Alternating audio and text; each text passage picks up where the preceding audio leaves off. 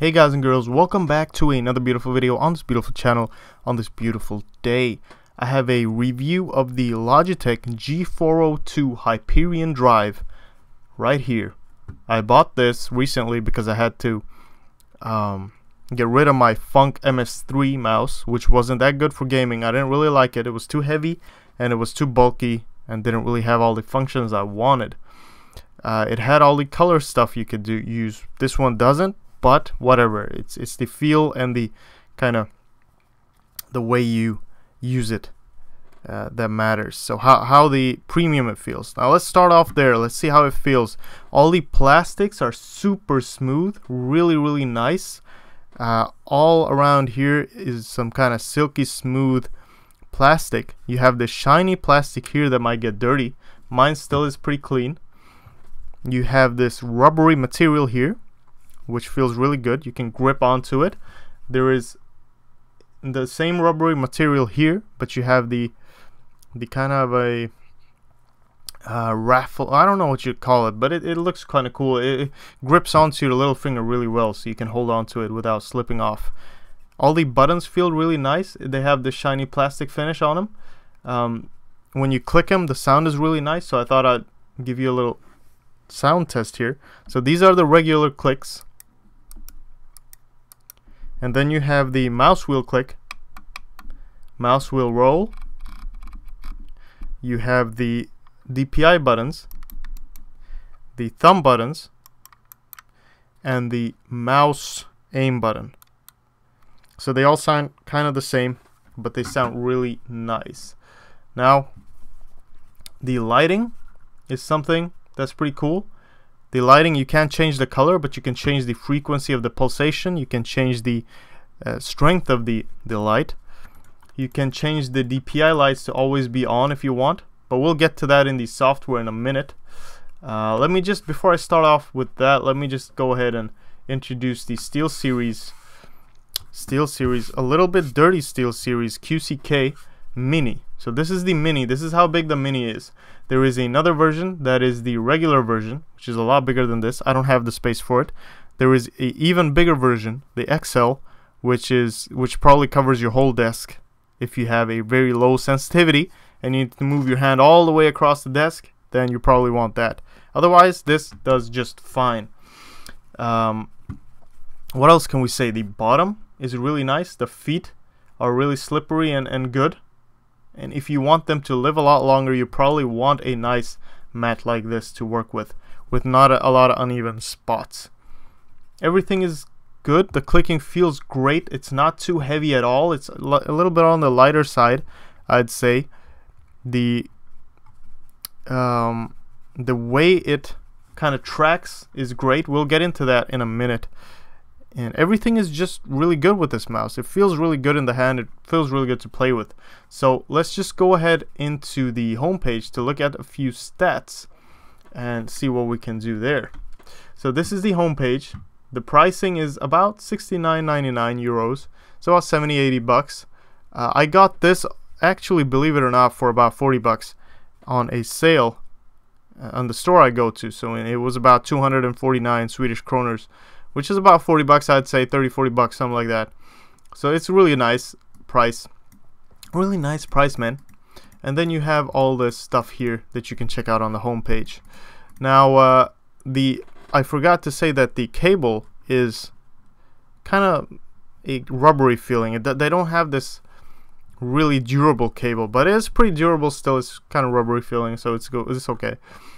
Let's go on to the features though. The special thing with this mouse, I guess, is the Fusion engine, which really helps the tracking. And 500 IPS. So it'll be able to track speeds in excess of 500 IPS, and that is really fast. So when you're playing FPS games, by the way, this mouse is really good for FPS games, right? Just for that reason, where you can just twitch and it'll follow you with that accuracy that you need. And as well, you need a good mat for that to work optimally. Really high tracking sensitivity using the Fusion engine. The 8 programmable buttons, so you can put macros on each one of the buttons, except I think for the mouse click buttons, the 1 and 2, left and right. But everything else you can put anything you want on, macros, any kind of keyboard presses, anything like that, through the software we're going to look at in a minute. On the fly DPI switching, obviously almost all mice have this, but it's good because it says 4 here, but there's actually 5. I'll show you that in a minute as well. I showed you the 3 lights, but you can actually have 5 on there, and they have a cool little feature where they show you the 2 other higher DPIs on the lights in a pretty cool way. I'll show you that. There's a 32-bit ARM processor. I guess this is much more for the macro handling and all that stuff, but yeah, it works with the Hyperion Fury drive as well for tracking everything. Everything is for the tracking on this mouse. I guess that's the best part of this mouse. So there's a 1 millisecond report rate on USB, which is really fast, really good, really responsive. Comfortable design, high-speed clicking, all that stuff. You can click really fast on this mouse, and you can kind of rest your finger on the clicks without it clicking, which is really nice. Here are all the specs for all you too lazy to go ahead and go and do all the cumbersome Googling.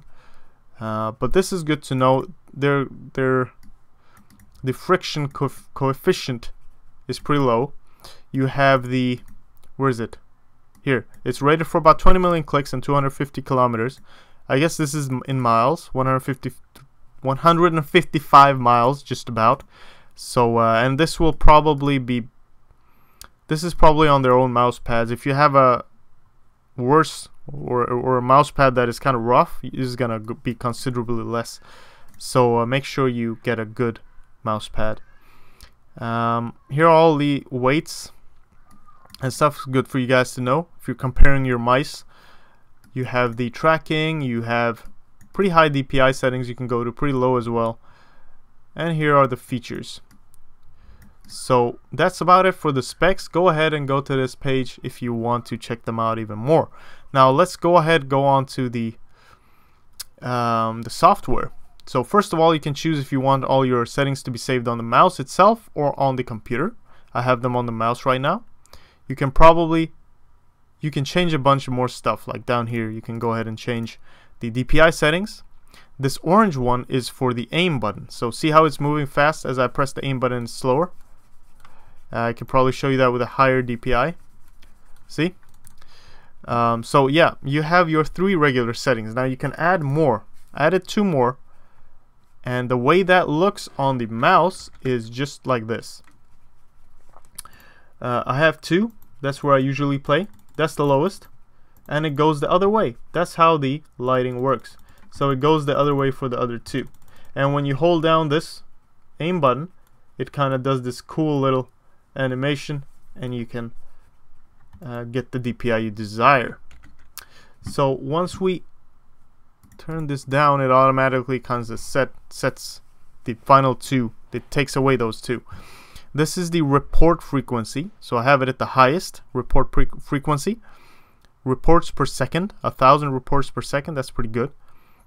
What else can you do? You can change the light strength and the dimmer effect. So that's the pulsating effect. The more you have it on, the slower it's going to go, I think. You can choose if the DPI light should always be on. This is a resting timer for the lights, so after 5 minutes my lights turn off. 5 minutes of inactivity. That's good. This is the Ips Engine Monitor. So as you keep kind of moving it, and it'll kind of track stuff. Oh my god, I flipped out. And it'll track stuff and all that good old stuff. You can turn off the Fusion engine. I don't know why you want to do that, but you can if you know more about mice than I do. Then you can kind of check a heat map for where you press the most. And that's about it for the software. I mean, there isn't much more to say about the mouse. Just do a little summary. It's really comfortable, really ergonomic.